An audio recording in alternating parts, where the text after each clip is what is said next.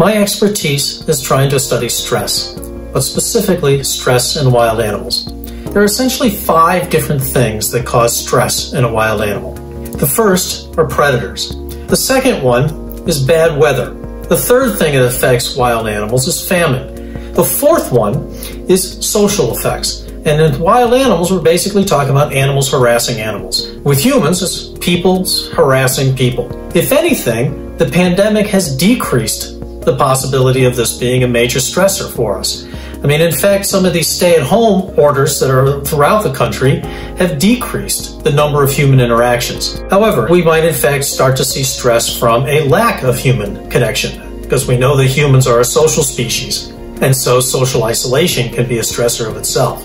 Now, the final and the fifth aspect of stress in wild animals is infectious disease. Now, one of the things we learn about wild animals is that illness creates stress when they are ill. And humans are a bit different than that.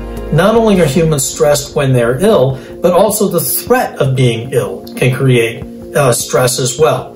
And if you think about the things that cause stress, there's 2 features of things in our environment that can cause stress: uncertainty and unpredictability.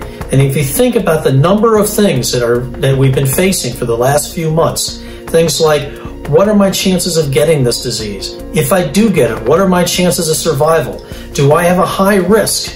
Will I still have a job? All of these have increased in the last few months and are creating stress. All of these are major, unpredictable, and uncontrollable events that can cause stress. But I think what this pandemic has reminded us is that we're not so far removed from the wild as we think. We like to think of ourselves as being very different. We like to talk about our caveman ancestors as if they were so primitive and we're so much more sophisticated. But what I think we've learned is that the gap between us and wild animals is actually quite thin.